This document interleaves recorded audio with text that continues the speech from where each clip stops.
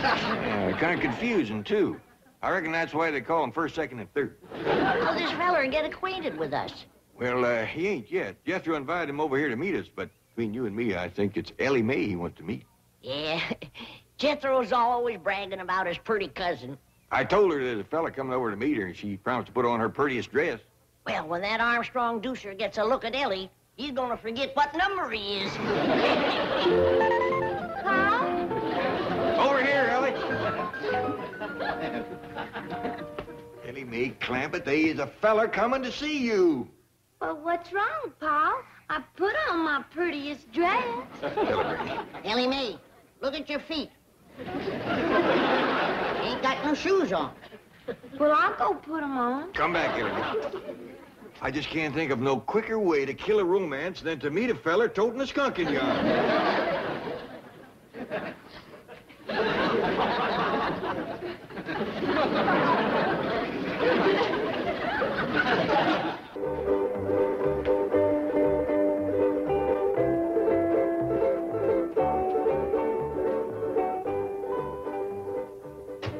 Is this the Clampett residence? Yes, sir. Thank you.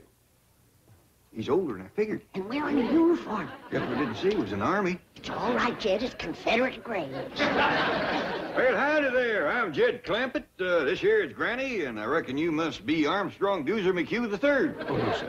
The second? No, ma'am. That explains him being older. He's the first. Jethro Armstrong's here. Sir, you don't understand. Excuse me.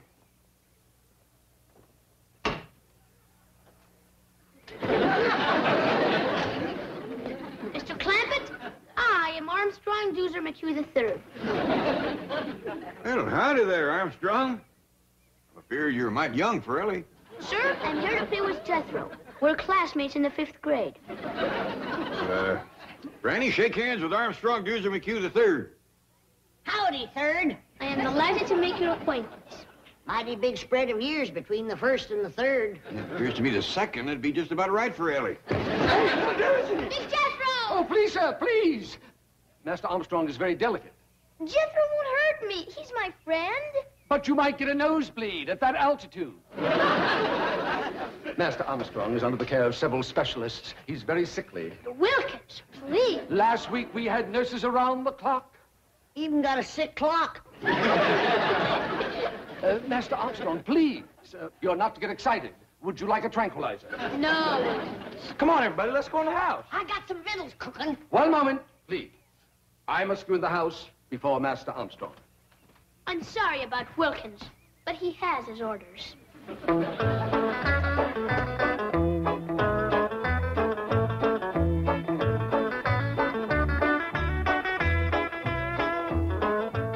What in the Sam Hill are you doing? This is an allergy spray. He ain't got no allergies.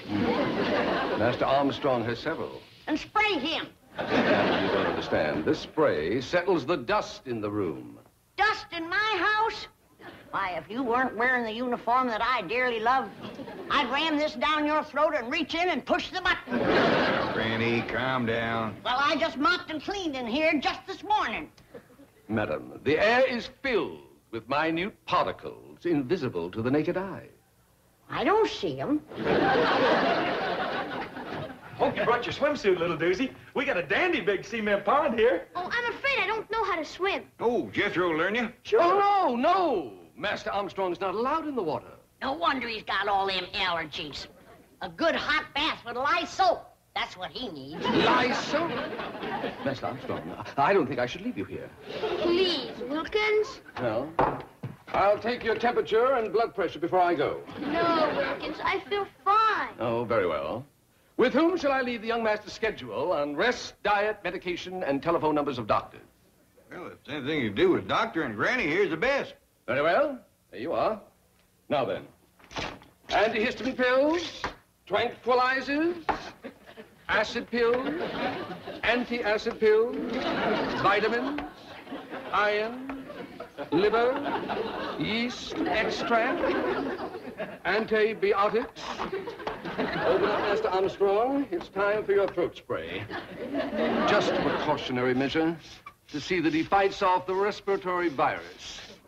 If that rascal comes around here, I'll fight him. Over to school, all the big fellas is always picking on little Doozy. But not when Jethro's around. Oh, I almost forgot. The oxygen tent is in the car. Where shall I set it up? Tent? Yes, sir. Master Armstrong usually spends an hour a day in it. Oh, you like camping, do you? I'll say he does. He's happy as a itchy pig rubbing against a real fence. Speaking of pigs, I got some hog jowl stewing and a possum pie in the oven for this little feller's lunch. Come on. Hog jowl. Possum pie. Do you intend to feed those things to Master Armstrong? Why, don't he eat that good at home? Oh, he has an extremely delicate digestive system. At present, he's on a diet of special Swiss yogurt. We hunted all over Beverly Hills to find it. Jethro, get out your rifle and hunt down one of them Swiss yogurts. Okay, Uncle Jed. Oh, and I'll take little Doozy along to make sure I shoot the right kind. Sure. Reckon Granny will know how to cook it once she sees it. Is it run or fly? Neither. Yogurt is inanimate. It just lies there. Ain't gonna be much sport to shoot, Jethro. That's a fact. Hi, has anybody seen little Charlie? A dog! Go away. Master Armstrong's allergic to all animals. Ellie! Charlie got in the kitchen. Ah! A skunk! Oh, city feller, I wouldn't do that if I was you. He might just return the favor.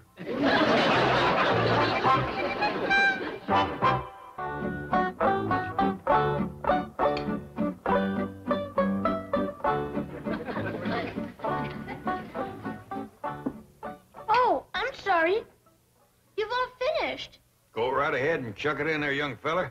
Looks like you could use a little fattening up. That's a fact. I've thrown away chicken bones with more meat on them than he's got. You want some more, little Doozy? Oh, no, thank you. It was most delicious. I'd like to tell Chef how to make that. Who's chef?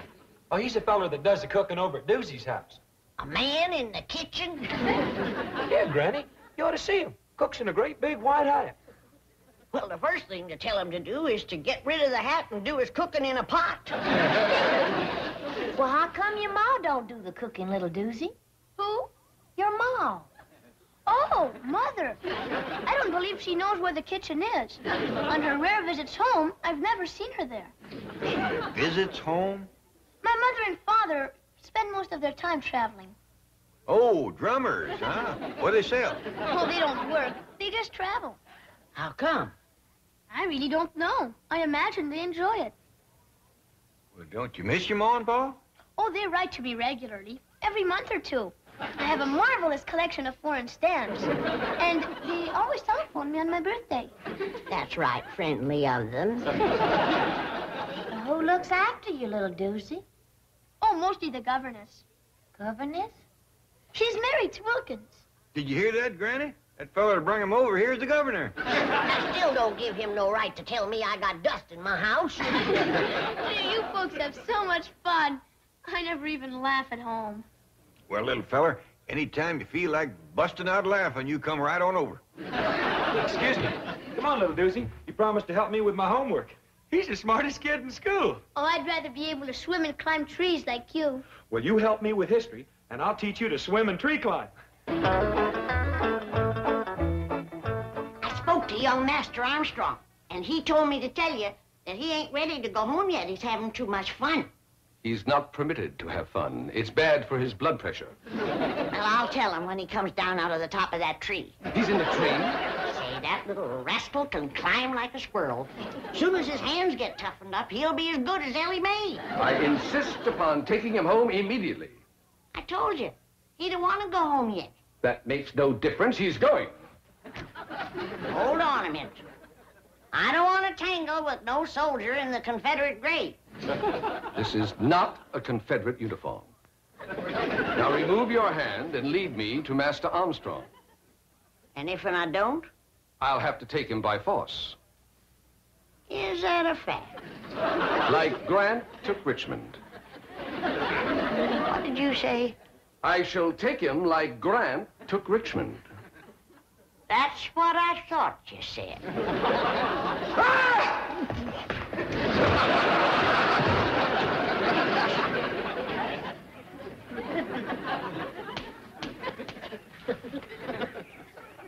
I'll be back. Well, you better bring Grant with you and his whole army.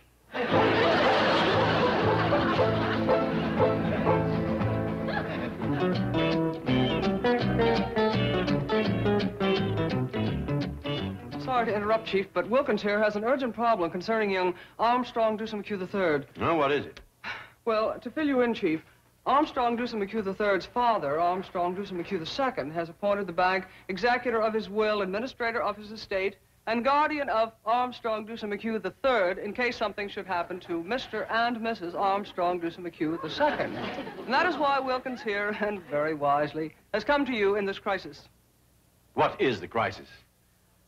I forgot. Oh, yes. Young Master Armstrong is being held a prisoner. Call the FBI. Do you know who has him? A hillbilly family called the Clampetts. J. Edgar Hoover, please. Never mind, hang on. Wilkins, the Clampetts are my next-door neighbors, my largest depositors, and my personal friends. And the very salt of the earth. Sorry, Chief. But, Mr. Drysdale, young Master Armstrong is extremely frail and delicate, and the Clampetts refuse to give him the proper food or rest or medication. They're exposing him to great danger. Get the Clampetts on the phone. They won't harm the boy. But I'm afraid they already have. They've got him climbing trees and eating possum pie. Delicious. But they're violent people. Granny threatened me with a shotgun. What did you say about the South? The South what? Granny! Jane Hathaway here. Could you call young Armstrong Dewson McHugh III to the telephone? I don't hardly think so. He went out to the cement pond to swim. Thank you, Granny. Goodbye. Nothing to worry about. Master Armstrong is in swimming. But he doesn't know how to swim. But Jethro, I don't know how to swim. Oh, don't let that worry you, little doozy. We can learn anybody. Oh, heck, Ellie Mae even learned her cat. Come on, Rusty. Look there.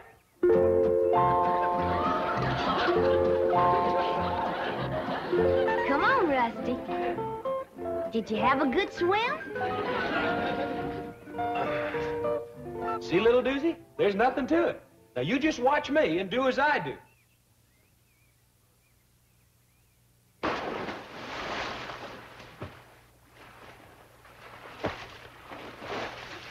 Come on, little doozy. I'm afraid, Jethro. You got nothing to be afraid of. Why, Ellie Mae is right here. And Rusty, too. I'll do it if Big Jethro commands me to. Big Jethro says dive in and swim.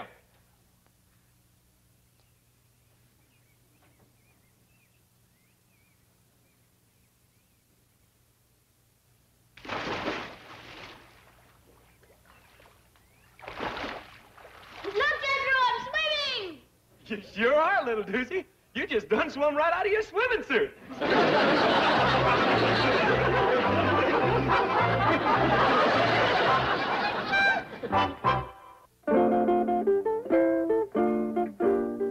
Nice and soft here so nobody won't get hurt none. Can you really teach me to defend myself against those big bullies at school? You betcha. Now come at me like you're fixing to hurt me. I really ought to learn you on someone bigger than myself. Mr. Poolman, Yes, Miss Clampett. would you help us out for a minute, please? Why, certainly. What can I do for you? Well, I'm trying to learn this here young fella how to protect himself. Now, you come at me like you're fixing to hurt me. Oh, I don't think I'd better. I was in the Marines, you know, and they taught us some pretty rough tactics. Yeah!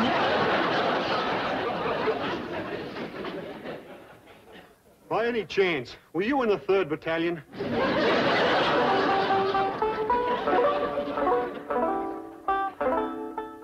Try that, little doozer. It works. I'll tell you what you can do.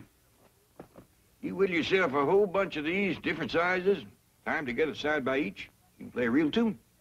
But I don't have a knife, sir. Well, I'll tell you what. If you promise to handle it real careful, like I showed you, safety first, don't cut yourself, you can have this one. Gee, thank you, Uncle Jed. You know, by rights, I ain't your Uncle Jed, just Jethro. Oh, yes.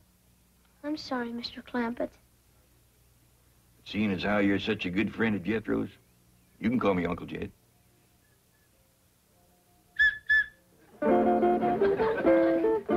remember, Third, you gotta keep your eye on the cork. When the cork starts bobbing around in the water, then you know that a fish is nosing around the bait. Again, when the cork all of a sudden ducks under the water, then you know old Mr. Fish has grabbed the bait. And you pull him out. Can I hold the line, Mrs. Granny? Sure, you might as well get the feel of it. I caught something! Oh, you couldn't have. There's nothing in there. It felt like a whale! Help me!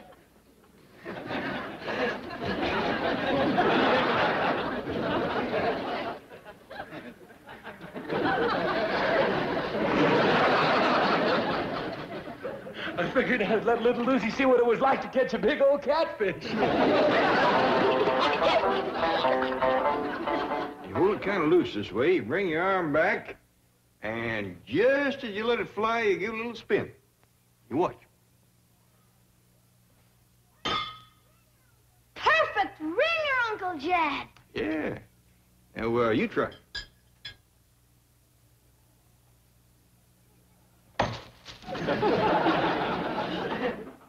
Now, you see how handy it is to be able to climb a tree?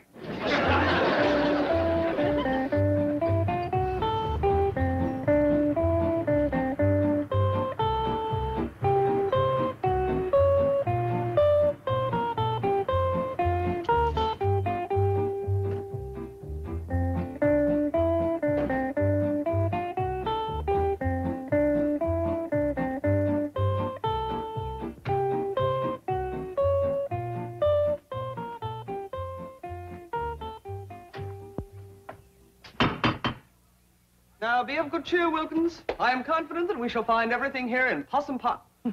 Apple pie order. Howdy, Mr. Drysdale. Well, Miss Jane, Mr. Wilkins, come on in. Gonna bake a tater pie to give to little Goose. And it'll taste so good his toes will curl up in his shoes. To make a tater pie, it takes a lot of possum fat. I don't think that feller chef can bake it in his hat. Greetings, Granny. Hello, Manny.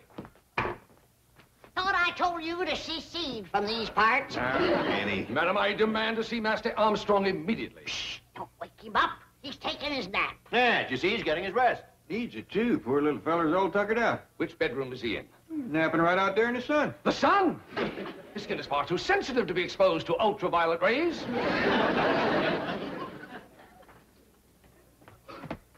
He's allergic to animals.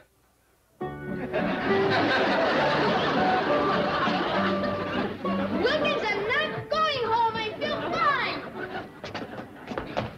You're coming home and have an antiseptic bath and then spend an hour in your oxygen tent. Wilkins, I'm not going. Then I'll take you by force. You will. Like Grant took Richmond.